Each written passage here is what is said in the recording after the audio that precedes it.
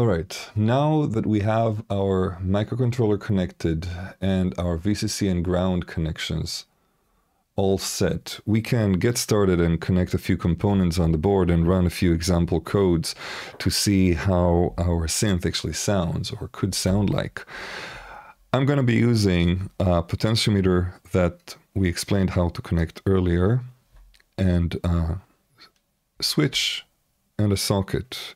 I'm going to place them here like that just because I want to show you how they're soldered into the board and how we're going to be interacting them. We can actually run a quick test with only these three components and later on build a complete interface. All right, so first thing first, I'm going to solder my potentiometer, and I am only going to be soldering these three pins. 1, 2, 3. This is the pin we interact with in the center, and then VCC and ground on the sides.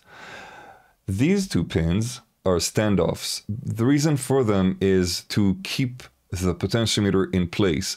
Because we're moving and turning the potentiometer when we perform with it, it might lose connection, and that's why we need to make these two connections inside our board. But for now, because we're just playing around and looking into what could the synth sound like, we want to have the option to take things out when we want to. And if we just solder these three, it's actually fairly easy to disconnect the potentiometer. If we connect all five, it makes it a bit harder. Not impossible, but it's easier if we just have these three connected. So let's get started by simply putting the potentiometer here and getting our soldering iron ready.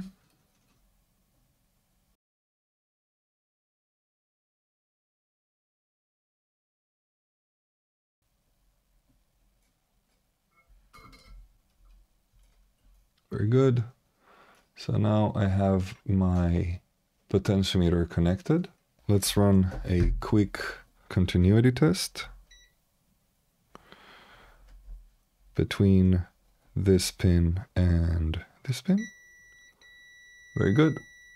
So there is a connection between the two. We can also see that this is ground, connected to ground, and this is VCC, connected to VCC. Good. Now let's get the socket connected in 45 degrees, and the pins that we absolutely need to connect are 1 and 2. These two are not needed at the moment. Again, they're going to make a stronger connection, but for now, because we just want to play around and look at what is possible, we can simply ignore them.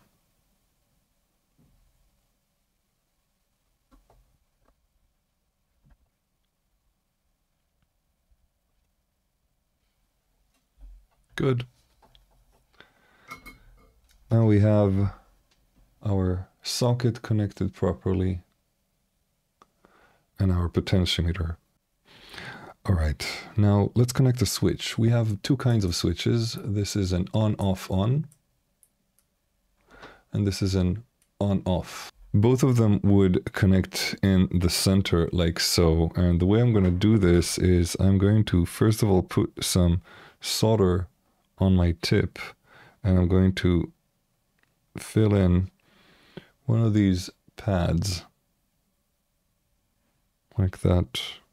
Now I'm going to stick my switch in like this, and I'm going to warm up this pad until the switch jumps right in, and I'm going to hold it like this. The reason we do it this way is because these can be really fiddly.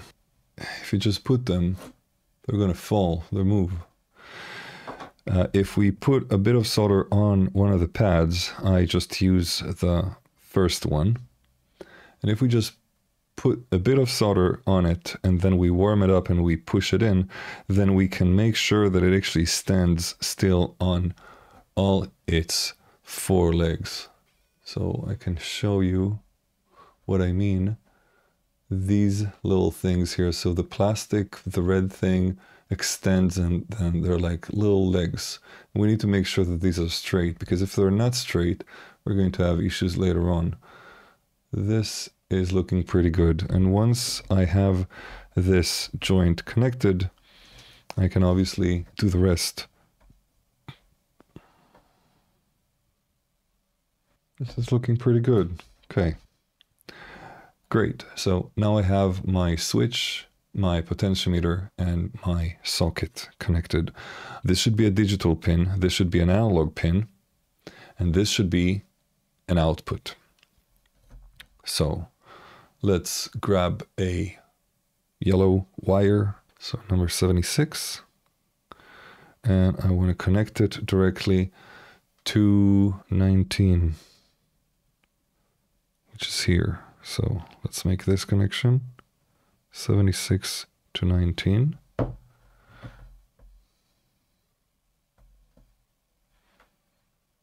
put it like this.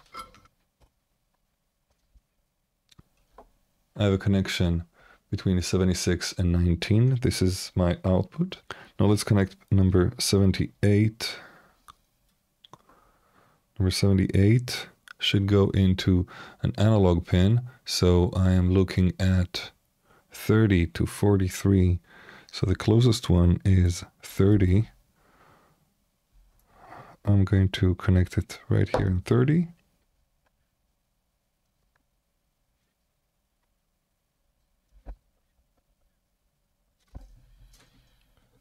And the last one is a digital pin. I need to connect it to 15. So that is 80. Connect it to 15.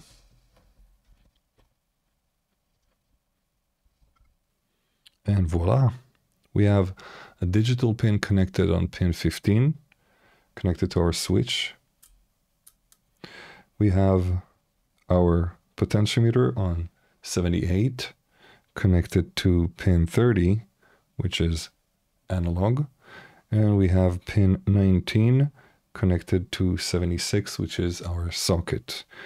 Now, one last thing before we continue to our code is that this actually has two positions. So we just now connected 80, which is this, but how do we connect this position?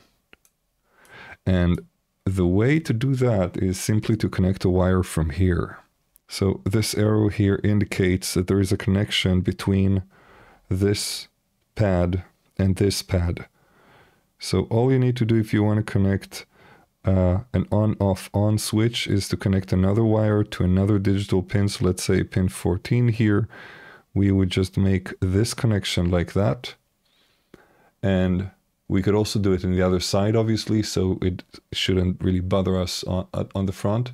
But this is how you would connect this bit here. So the additional on-off. So we have on-off to here, and then we have on-off to here. And this is connected through this pin here, this pad. All right, let's continue to the code.